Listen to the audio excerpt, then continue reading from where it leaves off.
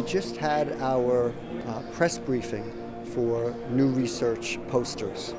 We had 8 of those posters presented by the researchers, many of whom were young researchers, which was wonderful to have them give their presentations. It's very important for us to reach out to the public and let them know about the promise of research, what research means to the future and even to the present with regards to treatment. And this is an opportunity to do that. I'm presenting my study about post-traumatic stress disorder on Syrian refugees in Turkey. We conduct this study in refugee camps, and we have face-to-face interviews with the refugees. We found that 33.5% of these refugees have PTSD. And we also search for other factors that are related with the PTSD diagnosis. And we found that the female gender and past history of psychiatric disorder and the family history of psychiatric disorders are related with the PTSD diagnosis. We are continuing to study on refugees, and we have reached about 10,000 people, 10,000 refugees nowadays, and we have some comparing studies.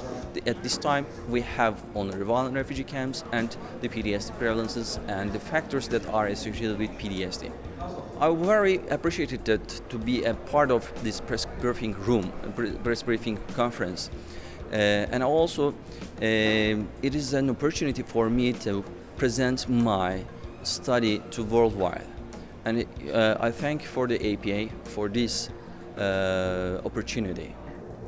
I did this study at a clinic in Providence, Rhode Island, which sees college students from 8 universities throughout the state.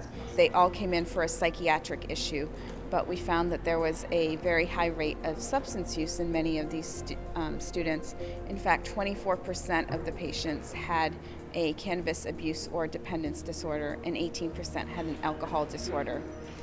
We then studied the functioning of these patients to see whether the substance disorders were correlated with decreased functioning.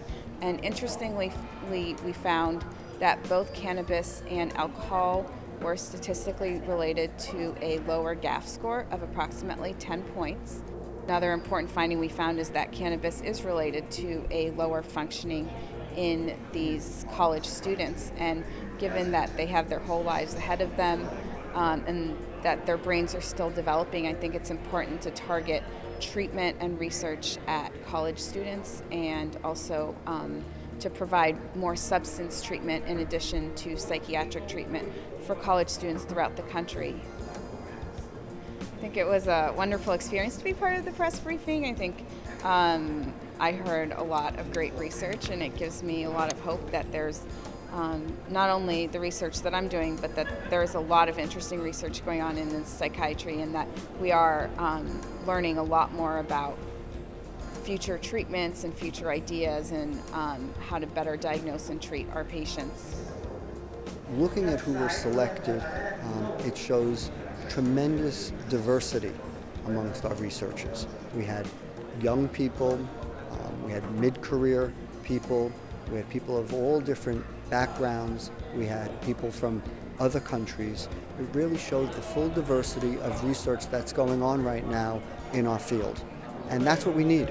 We need to have a number of different approaches so that we can understand the brain and understand the illnesses that are associated with the brain, so we can better treat our patients.